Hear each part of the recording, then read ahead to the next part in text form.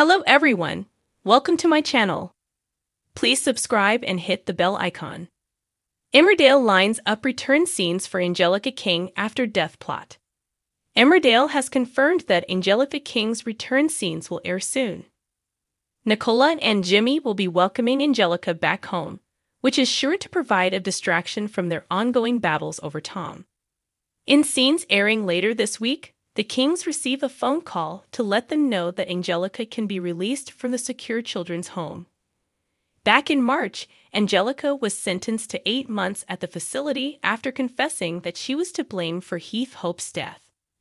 Angelica had been driving on a New Year joyride with Heath and his twin sister Kathy, which ended in tragedy when Heath lost his life.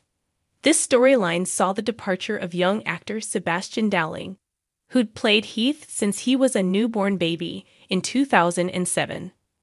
A new spoiler picture shows Angelica settling back into the village in next week's episodes. Angelica attends the village bonfire, where she crosses paths with Heath's grieving father Bob. Much to Angelica's relief, Bob holds out an olive branch by welcoming her back to the village, showing that there will be no further animosity and they can move on with their lives.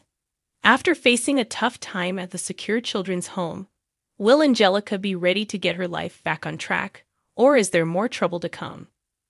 Rebecca Bakes, who plays Angelica, reflected on the storyline earlier this year by telling Digital Spy, "Before we even started filming it, we were told that the driver would be me, and they kept us updated.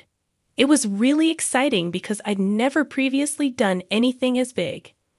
It was also sad because I'd known Sebastian for years. We didn't really film much, but when we were little we filmed together quite a lot. I've missed him when we're filming." Asked whether we could see a change in Angelica when she returns, Rebecca replied, "I don't know. It could go in a direction of her being a rebel or going a bit downhill, but I don't really know yet."